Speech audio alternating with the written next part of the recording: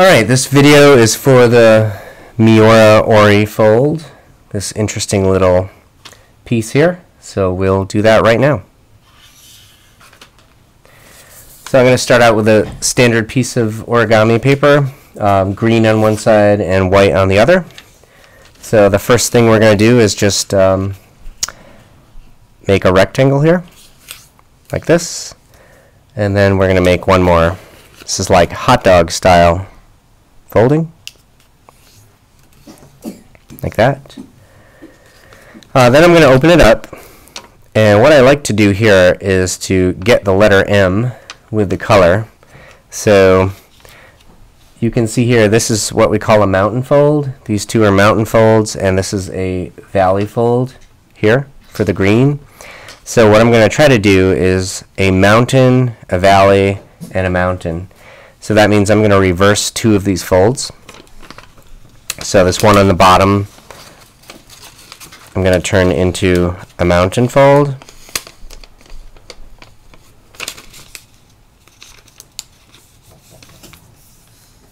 Like that. And then this one right in the middle, I'm going to turn into a valley. So I'm using the line that's already there, just reversing the fold. So then I'm going to give that a crease. So I'll make this clear now. If you actually look at the paper this way, it looks like the letter M if you're looking at it from down here. So that's a mountain, followed by a valley, followed by a mountain. So that's really the way to go.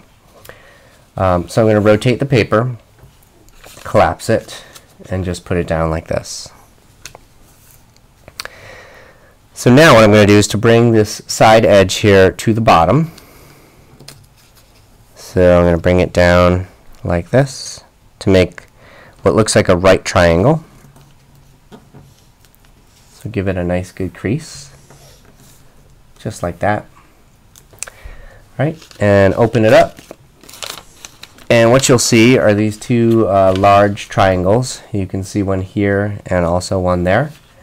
And so I'm going to grab the two mountain parts of the coloring fold and to actually push the triangles in. So I'm going to push this triangle in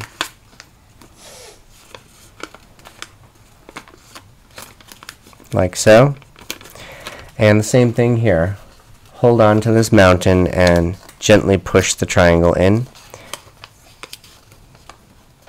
And so you'll see it collapses right inside, like that. So then your paper should fold flat when you're done with that. So I want to show something. When you open this up, you can see those two triangles that we had at the very beginning. And so we still have the pattern of mountain, valley, mountain. But then if you look at this as one continuous fold right here. So maybe I can point it this way, like this. So this one continuous fold is all one mountain. So what we're going to do with the Miura is to alternate between mountains and valleys. So we can go back to the collapsible state here, like so. And I'm going to lift this upward right on the edge of that right triangle. So it makes like a boot shape. And then I'll open it up. So the thing to emphasize here, we saw before, this is one big mountain, but now we have a new fold that shows up further up the paper. We want that to be one valley. So sometimes the valleys are difficult to fold, but if you'd like to, you can go to the white side of the paper, and because it's a green mountain, this will actually be a white valley. Or I should say this is a green valley. So what we want here is a white mountain. So I'm going to pop up the paper in two locations here and turn this last fold all into one continuous mountain. So this is already a mountain, so I'm going to have to make this one into a mountain. So I'm going to follow the crease that's already there.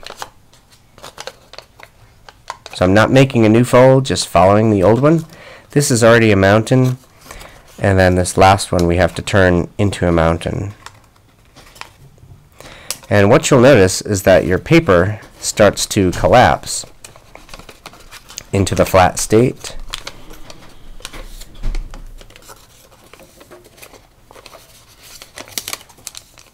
Like this. And again, I'll open this up and talk about a couple of things. So this is completely flat. And then if you open it up back to its green side, this is the thing I was trying to emphasize, that this was our initial mountain in green, and now that second fold is all one valley. The other thing you'll notice is on the long horizontal part, you can see that this fold here is a valley, this becomes a mountain, and then this returns to a valley. So not only are the M shapes alternating, but on the longer part, the horizontal or vertical part, however you want to see it, those are also alternating. So at this point, the rest of it is pretty simple because the paper has already been folded in both directions a couple of times.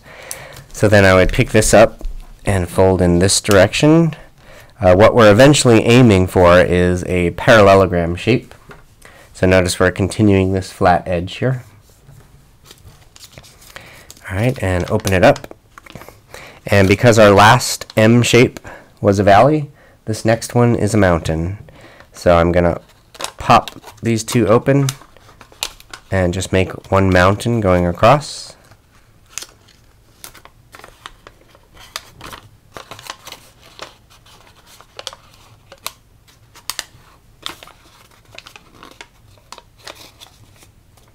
And you can tell again that the paper just collapses naturally to a flat state. Just like that. And we'll just open it up and do a quick check. So you can see that. And really you can definitely we're well on our way. It's looking very close to this here. So we just have one more step.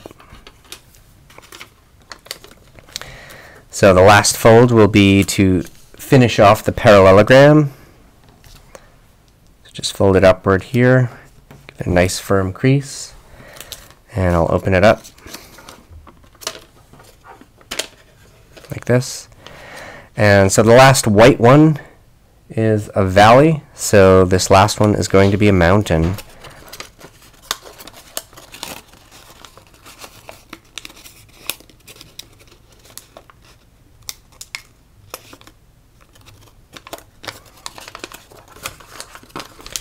So two of these I have to reverse, and I can already feel the paper wanting to flatten, right?